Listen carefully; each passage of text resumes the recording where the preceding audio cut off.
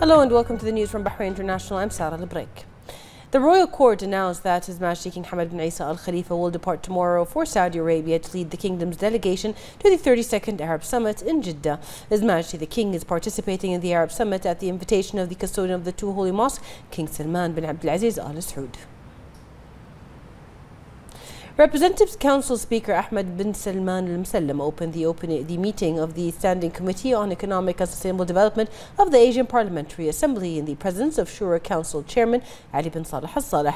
Al Msallam affirmed that cooperation with Asia is a priority for Bahrain in line with the directives of His Majesty the King on strengthening sustainable partnerships to address mutual challenges and issues in the region. He said that legislative branch in Bahrain gives importance to parliamentary diplomacy as a tool to boost bilateral and multilateral Asian cooperation. He added that it can optimize the role of the Asian Parliamentary Assembly and enable it to achieve its objectives. The Speaker stressed the importance of directing parliamentary efforts towards the implementation of the Sustainable Development Goals as part of Parliament's role in addressing global issues like climate change. He stressed the importance of Asian parliamentary dialogue to drive cooperation and forging joint strategies that would reflect in national legislation.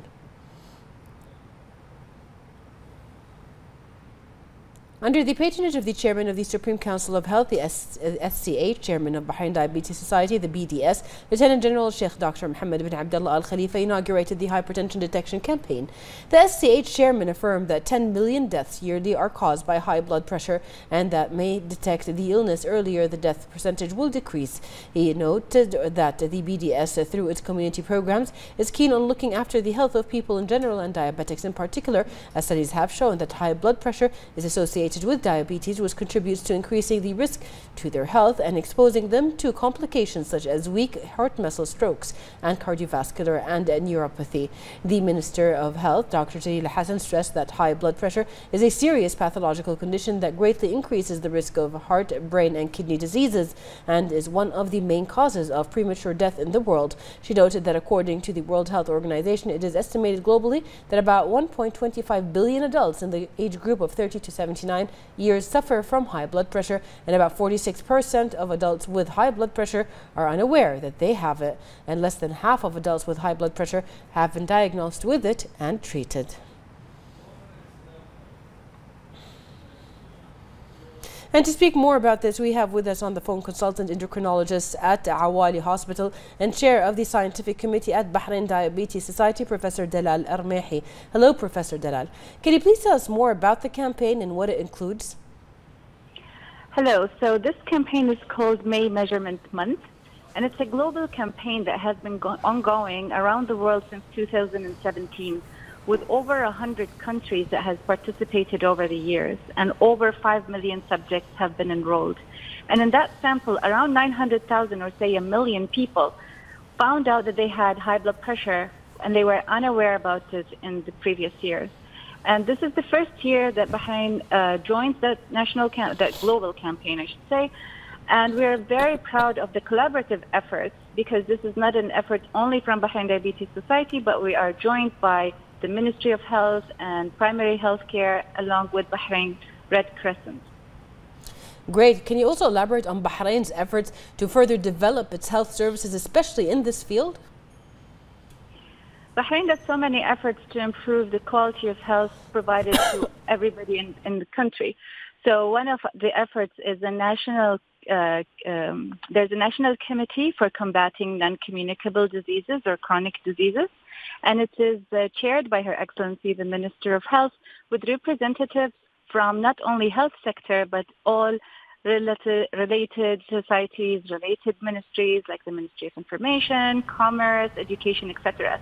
And we put programs together to improve screening and to improve therapy so that we can improve the quality of health in people and reduce chronic conditions. Additionally, now physicians are being evaluated in their performance on how well their patients are. So physicians who are checking their patient's blood pressure and maintaining it on target, for example, are better evaluated than physicians who don't achieve such targets. Additionally, there's a lot of collaboration between NGOs, Bahrain Diabetes Society included, to raise awareness so that people adopt healthy lifestyle in terms of eating healthy, engaging in regular physical activity, reducing salt, etc., to have a better quality of life. And that was consultant endocrinologist Professor Dara Rumehi. Thank you very much for joining us. The Minister of Foreign Affairs, Dr. Abdulatif bin Rashid al-Zayani, participated in the meeting of the Arab League Council at the level of foreign ministers ahead of the 32nd Arab Summit, which will be held in Saudi Arabia under the chairmanship of the custodian of the two holy mosques, King Salman bin Abdulaziz Al Saud, on Friday. The ministerial meeting was chaired by Saudi Foreign Affairs Minister, His Highness Prince Faisal bin Farhan bin Abdullah, in the presence of Arab League Secretary General Ahmed Abul Ghait. The Arab Foreign Affairs Minister discussed the reports of the presidency of the 31st session of the Arab Summit on the activities of the Commission to follow up on the implementation of resolutions and commitments of the Arab Summit. They discussed the Secretary General's report on the Joint Arab Action March and the Joint Arab Economic and Social Action, in addition to the topics on the agenda on the 32nd Arab Summit. The ministers also discussed the latest regional political and security developments in the region and their repercussions on Arab national security, as well as issues related to combating terrorism and regional interference in the country's internal affairs, in addition to topics related to ways to strengthen cooperation on addressing climate change and cybersecurity. They also reviewed the draft resolutions to be submitted to Arab leaders during the 32nd Arab Summit.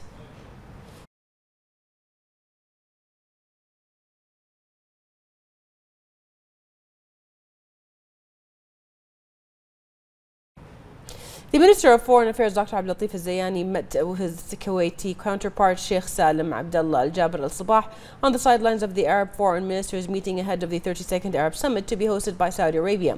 The two ministers discussed the distinguished long-standing fraternal relations between the two countries. They also discussed the means to further strengthen bilateral ties and bolster joint cooperation to meet the aspirations of the two brotherly people. Regional and global issues of mutual interest were also reviewed. The Minister of Foreign Affairs also met with Jordanian Deputy Prime Minister and Minister of Foreign Affairs and Expatriates Ayman Safadi. The two ministers reviewed solid fraternal relations between Bahrain and Jordan and mutual keenness to bolster bilateral cooperation at all levels. They also discussed issues of common interests.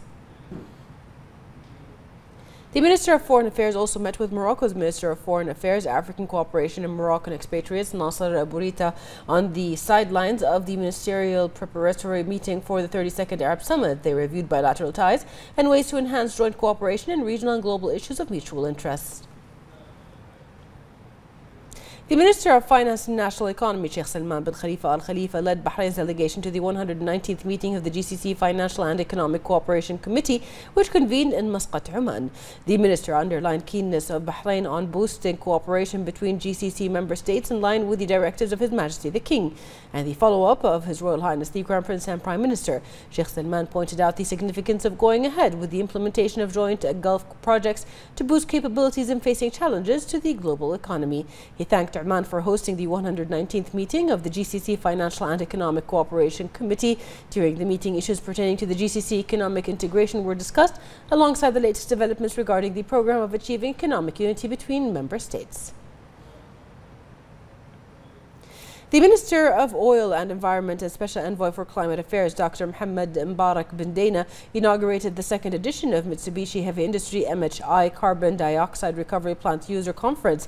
The Minister expressed pride in hosting such a conference in Bahrain, which enhances knowledge and expertise to protect the environment from industrial pollutants. He also stressed Bahrain's keenness to attract these high-level events that aim to advance knowledge and expertise and reflect positively on the development process of the kingdom in the environment sector and its protection from various industrial pollutants produced by factory operations. Bin Dana highlighted that Bahrain seeks to promote ambitious environmental policies and projects to reduce carbon emissions and achieve zero neutrality. He expressed his thanks to MHI Company and JEPIC for hosting an environmental event to highlight the latest technologies and studies in the sector. Bahrain students have excelled in the Progress in International Reading Literacy study as their academic average increased to 458 points, marking an increase of 12 points compared to the previous results in 2016. Bahrain ranked as the third Arab country and 45th globally in a study which 5,251 male and female fourth grade students from 119 public schools and 67 private schools in the kingdom participated. Commenting, the Minister of Education, Dr. Mohammed Jumha, expressed pride in the distinguished results achieved by the students of Bahrain despite the challenges faced by the world due to COVID-19 pandemic and the fact that it is the kingdom's second participation in this international test. He stressed that the development of the educational process in Bahrain is a result of the support of His Majesty the King in the follow-up of His Royal Highness the Crown Prince and Prime Minister. The Minister praised the Education Ministry's efforts to advance educational services at all levels, especially those related to basic skills such as reading and writing in Arabic and English, as well as numeracy skills, expressing his appreciation to everyone who contributed to the achievement. The Information and E-Government Authority IGA won the Smart Cities 2023 Award Smart Citizens Engagement category for Tawasul application for its features and e-services that contribute to reinforcing and enhancing community partnership to support smart cities. The IGA Chief Executive Mohammed Al-Qaid expressed sincere thanks and appreciation to the organizing committee for the good organization and awarding IGA, wishing the summit all the success.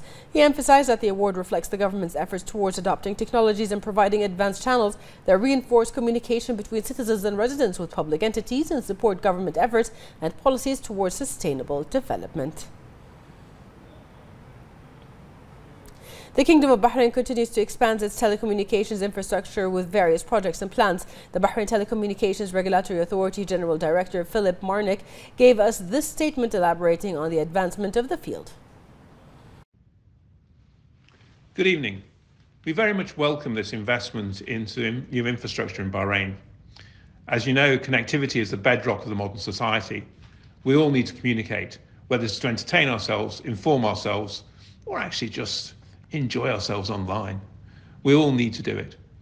Bahrain is one of the centers of innovation.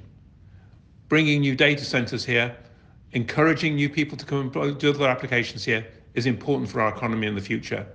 Connectivity is important to make sure that happens. This new subsea cable will help Bahrain maintain itself as one of the best connected places in the world. The TRA, we're continuing to work with consumers and businesses to help further the telecommunications market. We'll be holding another open forum in June to actually engage again with all our stakeholders, including consumers, to actually understand what our work plan is to deliver for Bahrain. Thank you very much indeed.